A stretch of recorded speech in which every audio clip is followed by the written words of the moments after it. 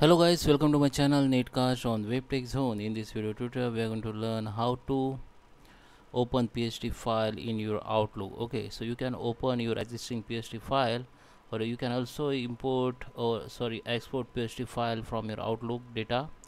So I will show you how you can do this. So let's start with the video. Before you start, I request you, if you like this video, hit the like button, subscribe my channel, and don't forget comments below. So let's start with the video.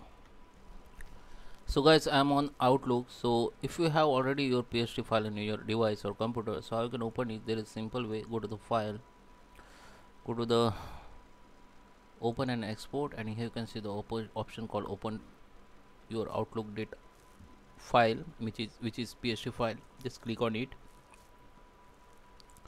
Now find out the PST file where you have saved. So I just I just want to open this file in my Outlook. So if I open this, so you can see at your left side one folder, or you can see the data file will be created with the same name. And if you have data in this file, like you have calendar data or any contact data, so go to the select the file here, go to the this dot option and go to the folders. Then all folders in this file will be expand here, and you can check your data. Okay, so you can see I have inbox and all.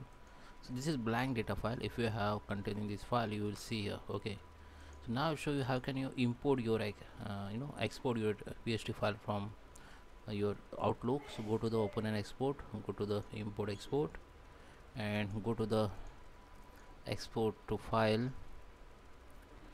Okay, just click on next. Now click on PST file and select which file or mailbox you want to export.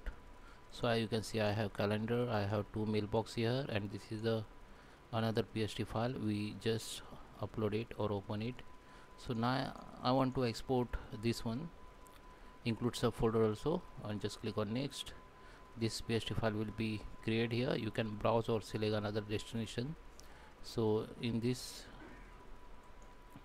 my device path, I will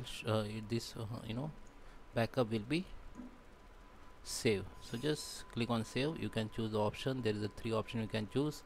Just finish, then this PST file will be backup or download on this section. You have to just go to the folder and open it, and if you want to come back and open PST file again, so same phase you have to follow, same step you have to follow, which I show you.